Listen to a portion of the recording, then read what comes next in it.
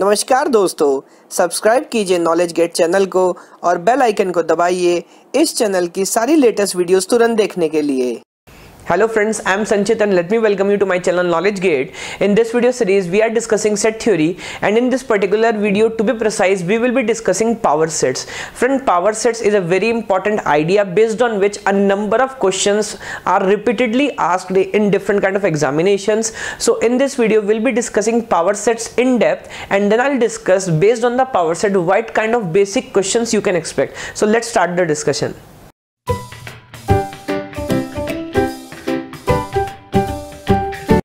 Okay friends, now let's understand power set. First we'll understand the definition and then I'll discuss an example to understand the idea even better.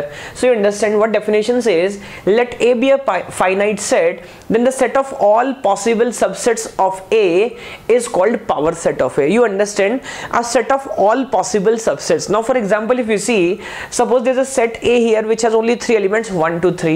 So you understand how many different subsets are possible. One thing we know to be sure, that the smallest possible subset is 5. So no matter what set we have, the smallest possible subset is going to be what? 5. So I have already written it. Just understand this: the smallest possible subset will be 5 because it do not contain any element. After this, you understand, because there are 3 elements, so I'll be starting first with the sets of 1 element each. So you see, I can have a set of 1, then 2, and then 3. Then we can have combinations of 2, 2. So 1, 2, 1, 3, and 2, 3, and then the set itself. Why I have written it there? Because you understand, as we say, every set is a subset of itself. When we have discussed the idea of subset, then I declared that we discussed that A is said to be a subset of it is true. So because it is true and we are saying that power set is a set of all possible subsets, so the set will also come here. So first, I think the definition should be clear. What is a power set? A set where all possible subsets of a set are there, then that is called power set. You understand this thing?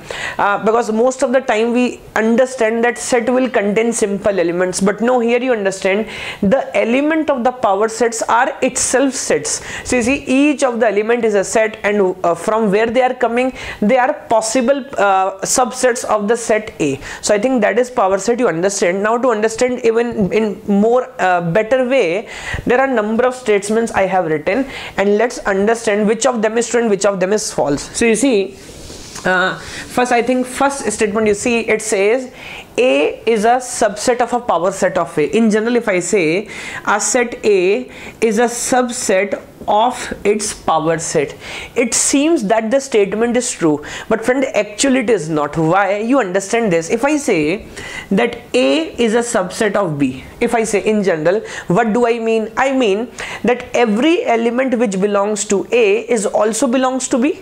When I say, are you understanding that? When I say A is a subset of B, I say every element which belongs to A also belongs to B. And here if I say that A is a subset of power set of A, so you understand what A contains. Now A contains only 3 elements. Either you can have 1, you can have 2, and you can have 3. Now you understand, can I say 1 belongs to P of A? When you search out here, you will have a set which contains 1, but there is no 1. You understand this thing? That is very beautiful point. Now 2 and 3, you can have 2 and 3, but actually they are not independent 2 and 3. There is a set which contains 2. So again I repeat, a set A is a subset of B when all the elements of set A belongs to B. Now here A contains 3 elements, 1 to 3, but none of the element are present in power set of A, because neither 1, neither 2, neither 3 is there. Don't imagine or don't understand that that is 1. No, that is not 1.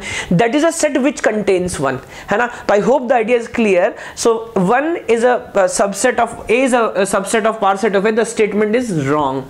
Second statement, if you see, A belongs to power set of A. Now when can I say, for example, in general, a small a belongs to a set A? What do I mean? It means that A is an element of set A. A small a is an element of set A. So here if I say that A belongs to power set of A. Now what is A? Now this is A. Now can you find out here A? Yes, you can see here it is written, because as we say that every set is a subset of itself. So this statement, yes, it is true, and A, yeah, any set belongs to its power set. It is true. Next you see phi is a subset of power set of A. My friend, there is no requirement to check that one out because we already know that phi is a subset of every set. It doesn't matter what kind of a set you are having, whether it is power set or whether it is some other kind of set, but phi is a subset of every set. That is universal law. So whenever somebody is asking you whether phi is a subset of this set or not, never check it out. You just say phi is a subset. Yes, it is true because phi is a subset of every set. The next statement you say, it says phi belongs to power set of A. Now here it is interesting because you see, when you say phi belongs to power set of A, it means phi is the element of power set of A. In general, if I say, you understand this thing, in general if I say that phi belongs to a set A, is it true? No, because sometime there may be, sometime there may not be phi. Because if I ask you like this is A which contain 1 to 3, can I say phi belongs to A?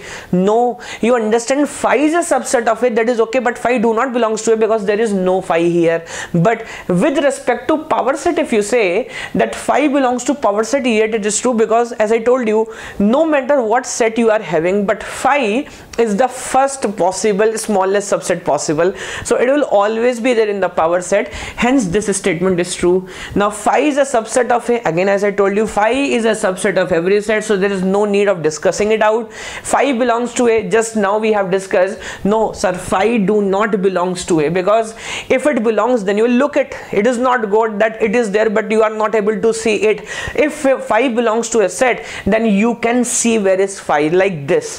Phi belongs to power set of A, I can see phi, but phi do not belongs to A. Yes, phi is a subset of A, but phi do not belongs to A. Next you see, again simple logic, if I say A belongs to capital A, then A also belongs to power set of A. Again the statement is wrong. Why? You understand this thing again. Here 1 belongs to A. Can I say 1 belongs to power set of A? No. Why? Because there is a set which contains 1, but directly 1 do not belongs to power set of A, so the statement is wrong. So I hope with these examples there is a better understanding about the power sets. One more logic you see here. If I say the set A is of n elements, then how many elements will be in the power set? Of course it is 2 raised to power n. I hope it is very simple idea. Why? Because you understand here, for example in this case A has 3 elements 1 to 3. Then how many different subsets are possible? You see, for every element there are only 2 options possible. Either you can be in the subset or you cannot be in the subset. So every element will have 2 choices, and 2 into 2 into A, 2 again will give you what? 8 number of elements, so that is 2 raised to power 3. Or very simple idea, if I say like this, suppose there are 3 elements A, B, C, then how many different options are possible? You can go from 0, 0, 0 and you can go to 1, 1, 1. Again you can understand 0 means you are not present, 1 means you are present. So again remember this thing, if cardinality of a set is n, then the cardinality of the power set will be 2 raised to power n. So I hope the idea of power sets is clear now.